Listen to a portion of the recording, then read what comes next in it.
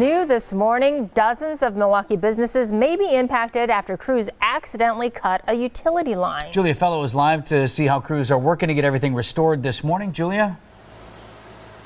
I spoke to an AT&T spokeswoman this morning, and she says that many are affected. And one of them, the owner of Pizza Shuttle, tells me that he does not have any service to his telephone. So a telecommunications line about 1.5 miles away from here, near where the streetcar project construction is happening, was cut. DPW tells us that it was done by accident, obviously, and now they're trying to restore that service to many different customers.